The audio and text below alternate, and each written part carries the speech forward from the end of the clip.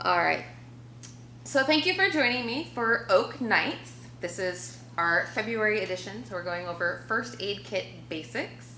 Just to give you an idea of what we're going to go over tonight, we're going to talk about, if you've done Oak Nights before, we're going to go over 5 points for first aid kit basics.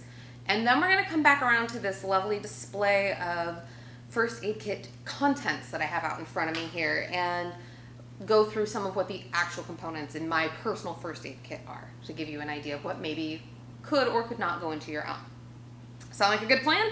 Mm-hmm. All right.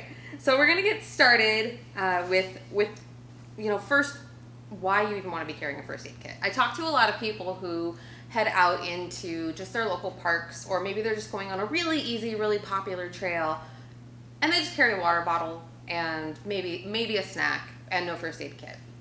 First aid kits are part of what is commonly referred to as your 10 essentials or your essential systems that you want to pack with you. And it's not because you're going to need it on every outing, but because you might. And it's that careful balance of being prepared for the what ifs and being rational and not scaring yourself with all of the things that might go wrong. So I really do encourage a light first aid kit and then being prepared for the adventure that you're going to be on. So you want to prepare for what you're planning to do. If it's a small trip, then a small first aid kit's probably going to be just fine for you. If you're going on a longer multi-day backpacking journey, you're going to want supplies that are going to get you through that. And you also want to be prepared for the obstacles that you might encounter on your particular adventure. If you're doing a lot of hiking, blisters are something to be accounted for. If you're going to be doing some climbing, then maybe you want something that's going to provide you a little bit more protection. Summer weather, definitely sunscreen comes into account. Things like that. So just making sure you're accounting for all aspects of your journey. There are some basics that I recommend in pretty much every first aid kit, and those are going to be your basic adhesive bandages. They're going to be maybe some antiseptic, something to clear antibacterial out of any wounds that you might get, and then some kind of anti-inflammatory or painkiller, so something oral or topical, depending on you and what works best for you. Just if you do have something happen that can keep down any swelling, so say you twist an ankle, an anti-inflammatory is going to help keep down that swelling until you can get to the point of getting more thorough care. And that's really the point of a backcountry first aid kit. It's not to completely treat the wound beginning to end. It is care in the moment until you're out of the backcountry and back to civilization where you can get proper care for it.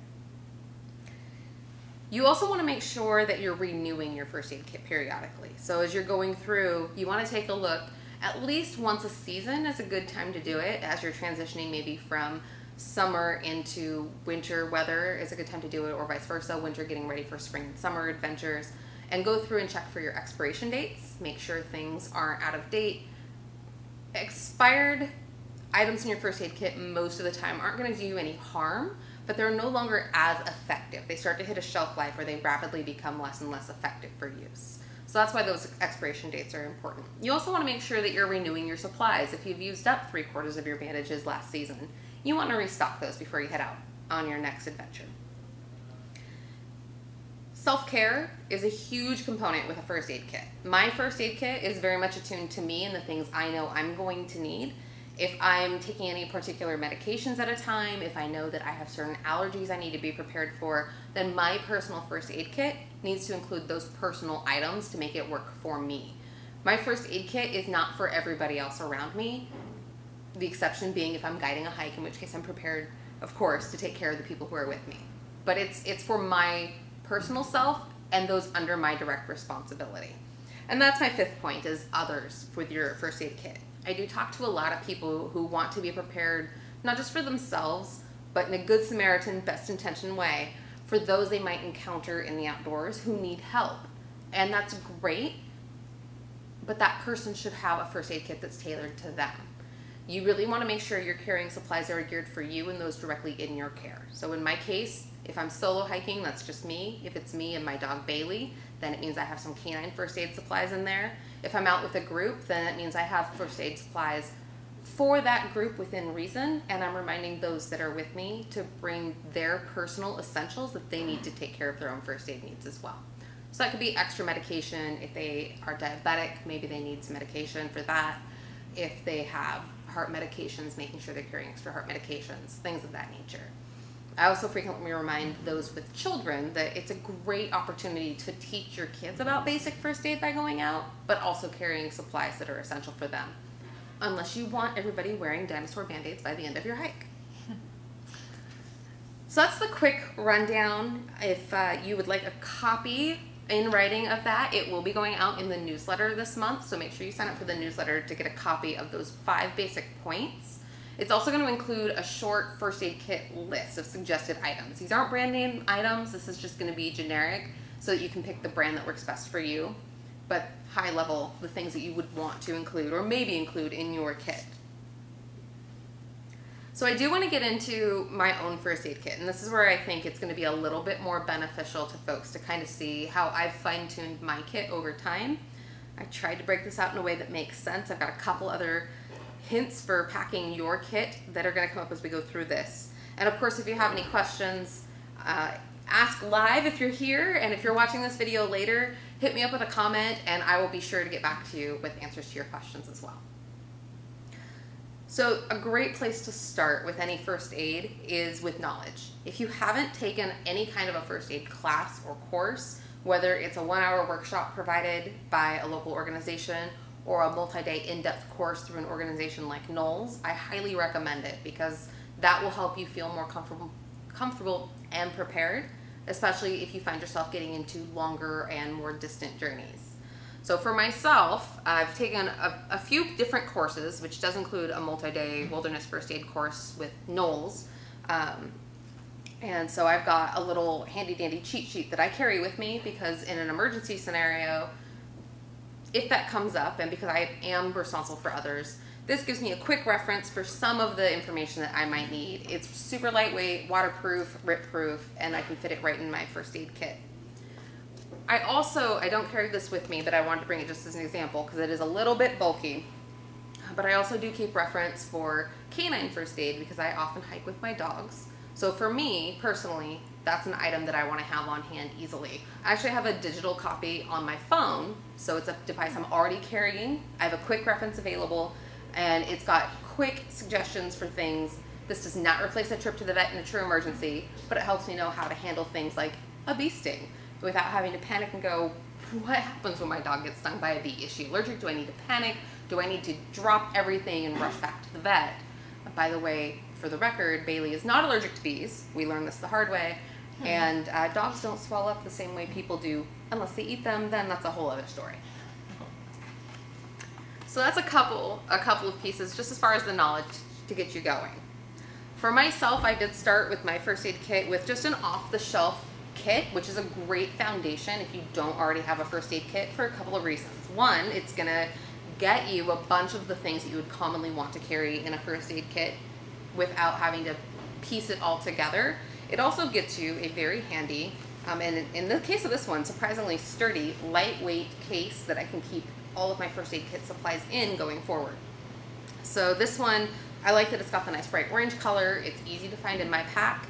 If I need to give somebody direction to where to find it in my pack, it's really easy to say. I always keep it in the same spot so that even if something happens and I'm maybe not quite cohesive or coherent in a moment and need to tell somebody where to find my first aid kit, it's always going to be in my pack on the right hand side in the bright orange square rectangle. But easy to find and identify.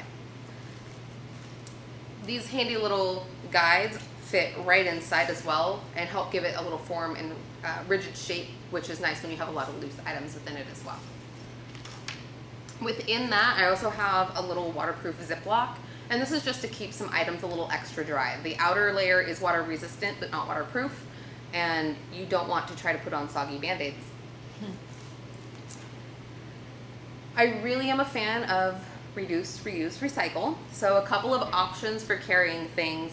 A lot of the times when you get a first aid kit, you'll get a lot of pills that come in these little single-use packets. This one happens to be a non-aspirin painkiller. And it's got just a single dose, 2 pills in it.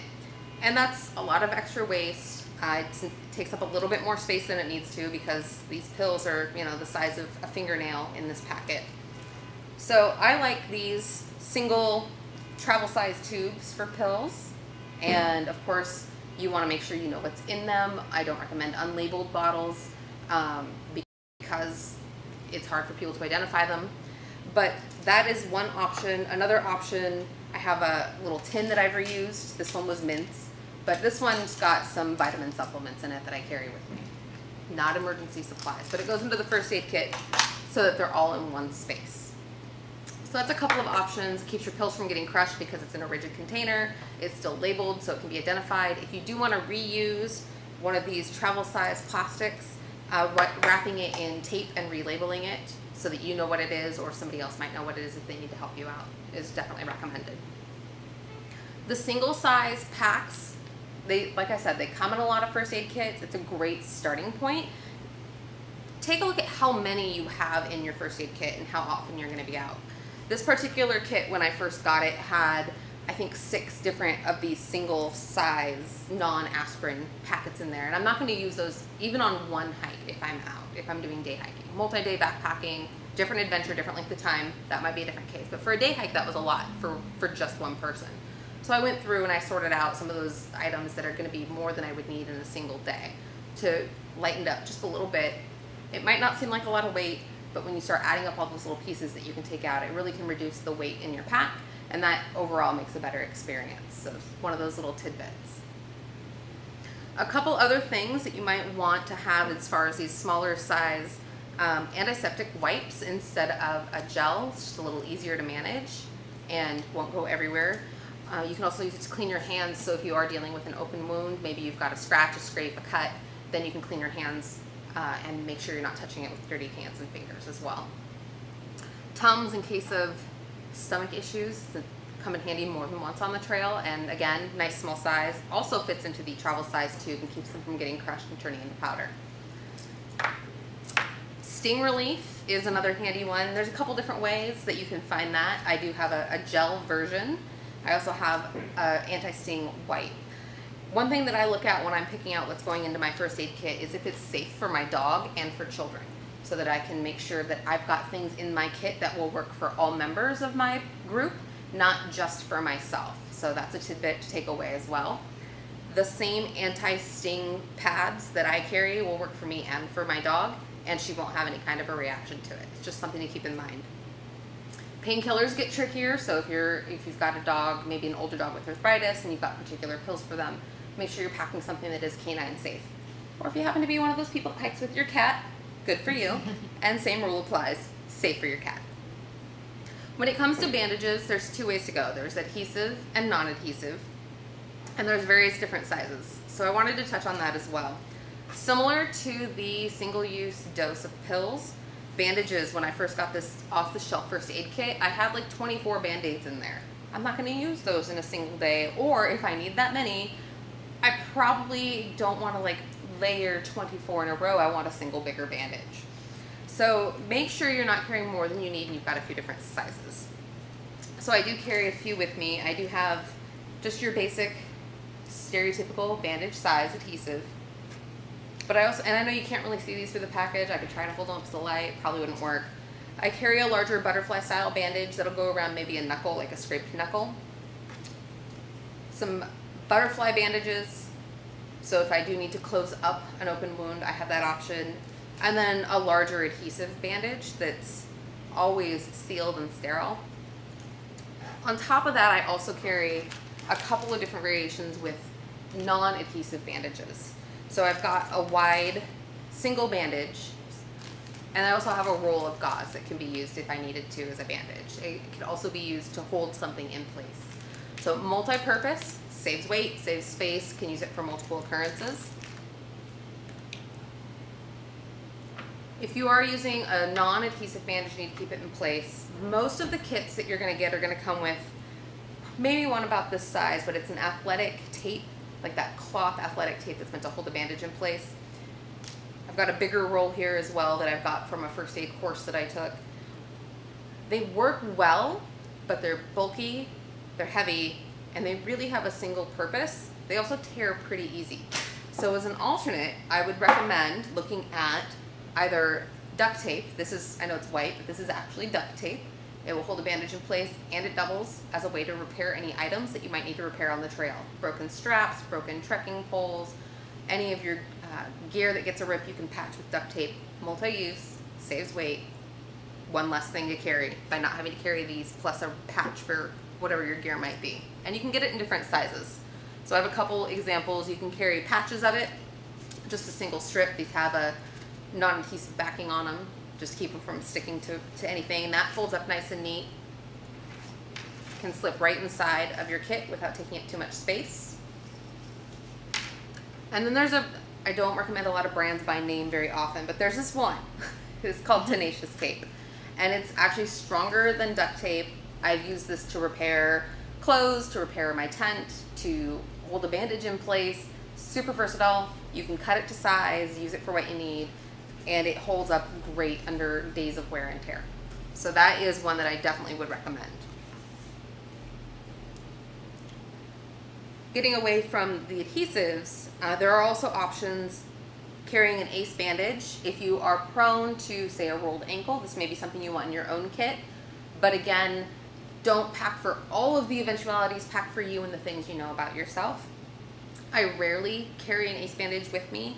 I am more likely to utilize an extra piece of clothing if I need to wrap something than have a piece of gear that is just for that. But after I did roll my ankle on a particular hike, for the next few hikes out, I carried one with me because I knew I was more prone to it while I was healing. A triangular bandage is an option for a sling, but again, I don't always carry it with me. If I'm in a bigger group and I'm carrying a more robust first aid kit, then this will be in there with me. But if it's just me, then I'm more likely to use an extra piece of my clothing to create a sling than carrying a single piece of gear just to do that one job.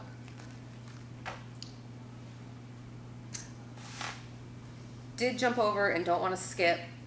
For those who are prone to blisters especially, if you're not familiar with using moleskin or like a second skin, this is a great help, and there's a couple of different forms out there that you can use. You can get one that's just a nice soft velvety texture, creates an extra layer that creates friction, or excuse me, reduces friction rather, between your foot and your footwear to help prevent blisters. Or if you've already got one and you're trying to protect it, you can get things like this where, and I know it's going to be a little hard to see on the camera, but it's a foam padding, it's adhesive on one side, and then you can cut it to fit as needed to protect an area that maybe already has a hot spot or a blister forming, keep anything from pressing against it, and then there's a breathable adhesive cloth membrane that can go over that to keep it safe and clean until you're back to where you can give it better care when you're done with your hike or adventure. Those have definitely been a lifesaver. You can see this one's got a couple pieces missing because I've used it. Not overly prone to blisters, thankfully, knock on wood, but those have definitely come in handy more than once. If you're really concerned about open wounds, cuts, maybe you're doing something that's a little bit more dangerous, maybe you're doing like a scramble or a really rocky area, and you're concerned about needing to clean a wound out, if you want to go a step further than an antibacterial or an antiseptic, you can get these syringes that fit, they're very lightweight, in your first aid kit, non-needle tip, and you just use clean water to flush out an open wound with these.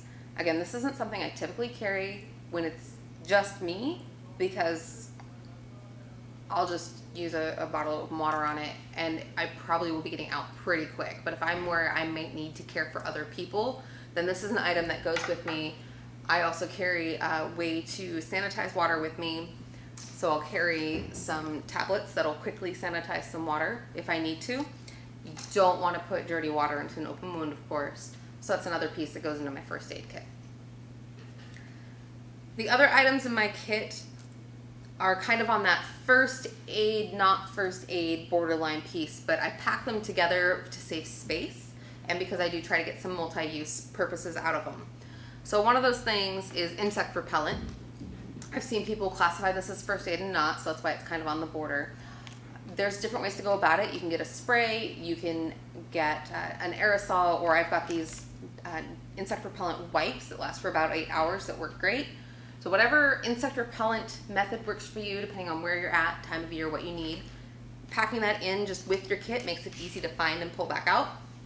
Same thing for sunscreen, depending on time of year where you're at, the strength of your sunscreen is going to vary. Of course, you probably want to be wearing sunscreen on pretty much every adventure, but there's different strengths out there and different purposes for it. Don't forget, in winter adventures, the snow is going to reflect all of that light back up at you, so it might not seem like you're going to get a sunburn, but you absolutely can. Same thing goes with you're out on the water in the warmer months. All of that light's reflecting back up, so don't forget your sunscreen, but also like under your nose, under your ears, those little spots you all think of typically.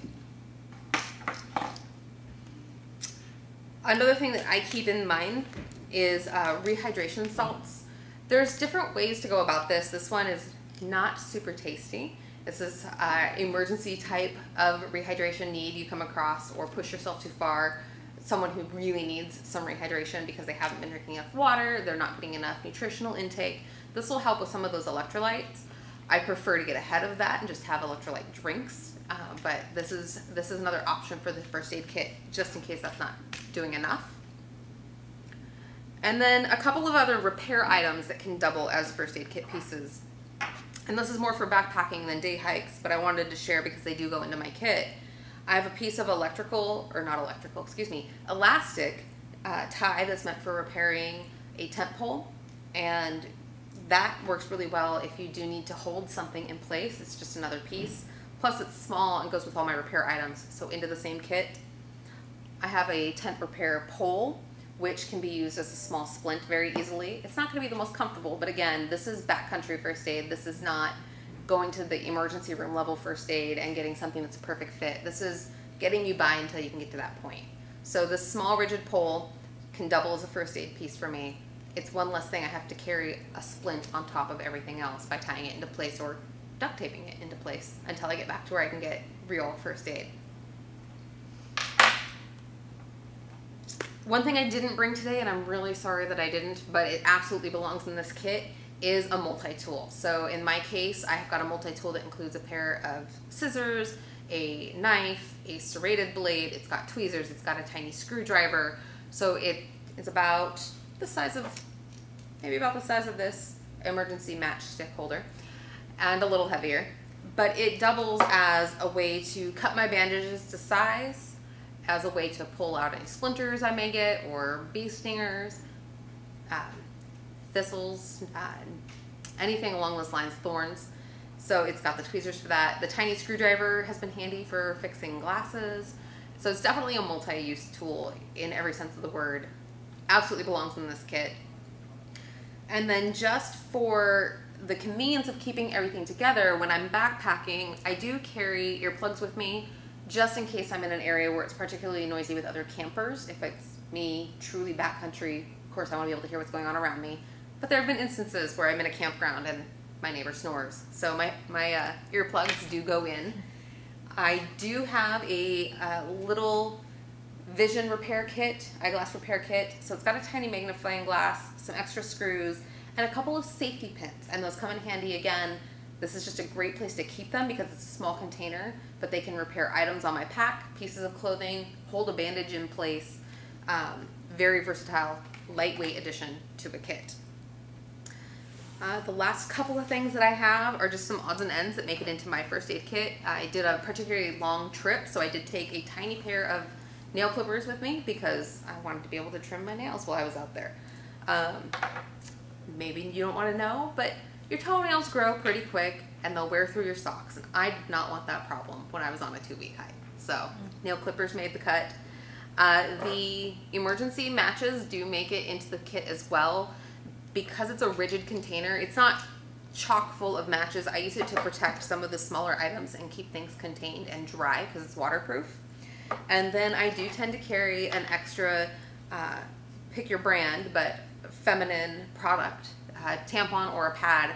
They're incredibly absorbent and they come in handy if you do have a cut that's bleeding and you need to be able to put something on to both keep pressure and absorb.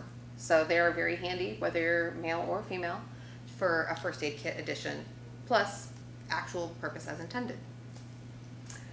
So that's the contents of my first aid kit. Try to make sure I didn't forget anything for you guys. That's a little red. Oh, thank you.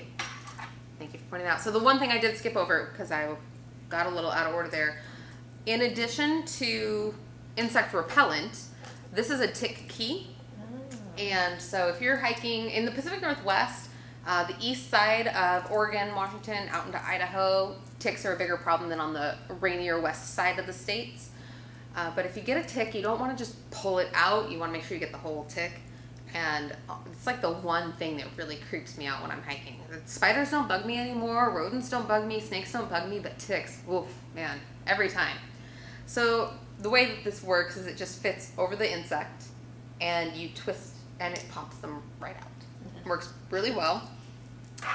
It doesn't work on the tiniest of them, but it works on most of them, and the really tiny ones you want to use a pair of tweezers. So, and you always want to make sure you get the whole tick out. I don't recommend a lot of the home remedies of things like trying to burn it out. That just comes with its own need for additional first aid. I've heard of putting nail polish on them until they let go. Then you're just waiting for them to let go, which the whole idea is to get them out as quickly as possible. And drowning them out, it will take a really, really long time. Just tweezers or a tick key like this one. And you can pick these up at a lot of the different outdoor stores in the area. So very inexpensive, super lightweight, and it goes right into my first aid kit. So, and I picked the red. They come in different colors. I picked the red because it's easy to spot. Thank you for asking. Yeah. I had skipped something feeling. And it works on dogs. So if you can get them to stand still, it actually was easier than the tweezers because it doesn't pinch. So all of this is tried and true. If you have any additional questions, please do hit me up and I will be happy to share additional insights, whether it's gear that I carry, additional gear that I've tried, or if something's not on my list and you want to know why, let me know and we'll talk about that as well. So that's what I have for my first aid kit basics. Keep an eye out. Like I said, if you haven't registered for the newsletter, get signed up for that. It's going to contain a checklist of items for you as well as some pointers on how to prepare your first aid kit for your own adventures. That's what I have for you today. I have one question. Yeah. Do you have any thoughts or tips? I was thinking about like when you are hiking in a different area of the States and like what would be helpful information to look up. Specifically, I was thinking of like when I was in more like central eastern Washington, then you have to be aware of like rattlesnakes and how to handle that. So like animals, weather, obviously. I was just trying to think like what are the different things, I guess different plants, but could you think of any other stuff that might be wise to research? So you definitely want to know what you're heading into. And I have a couple things that come to mind. When you mention plants, there's the ones that people probably most likely are going to think of is poison oak, poison ivy. And absolutely those are ones to watch out for. But also be aware if the area you're going into has stinging nettles. Some people have more violent reactions than others. And only certain parts of the plant are going to cause a reaction to you. There's also, especially more into the eastern side of the state, and I'm going to space on the name of it right now, there's a particular plant that has some really nasty thorns on it, and I'll look it up, and also I'll share this in the comments, because I've run into it out in eastern Oregon, specifically in Cottonwood Canyon, and it's really irritating to dog paws. So for people, it wasn't such a big issue, because you've got, assumedly, you've got foot protection on. Maybe you're hiking barefoot, I don't know. But for dogs, it can be a real issue for them to get these thorns into their paws, and they were a little bit more hooked is why they were such an issue, and they were quite abundant. So just doing a little research on the area before you can go can help clue you into some of those things. Rattlesnakes, not as much of an issue on the west side of the state as the east side. If you're bitten, of course, you want to get to medical attention as quickly as possible, you, child, dog, what have you. You want to really, in that case, focus more on keeping heart rate low and not panicking, because the increased heart rate is going to spread toxins throughout the body faster. But I'm not aware of like a specific, for the rattlesnakes we have in the Northwest, thing that you can carry that's going to completely counteract that. Right. The whole idea is keep the heart rate low as much as you can and rush to medical attention. It does remind me though, tourniquets. I get asked about tourniquets a lot. And my advice, whether it's something in my kit, something in your kit, carrying a tourniquet tourniquet comes up as the hot button item, but it's not necessarily the item that's going to raise this question for people. Know how to use the gear you carry. If you don't know how to use it, then carrying it and trying to use it for the first time in an emergency situation could cause more harm than do good. And tourniquets come up for that, because if you apply a tourniquet incorrectly, you can actually do more damage to the individual you're attempting to help than good and trying to save them. But the same goes for, I mean, it's an extreme opposite.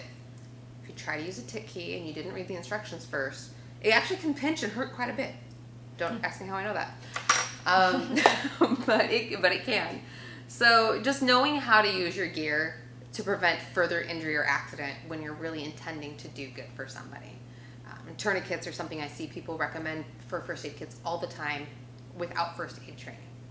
And so I just always advise against that. If you really think you want to carry it, then please get the training to go with it.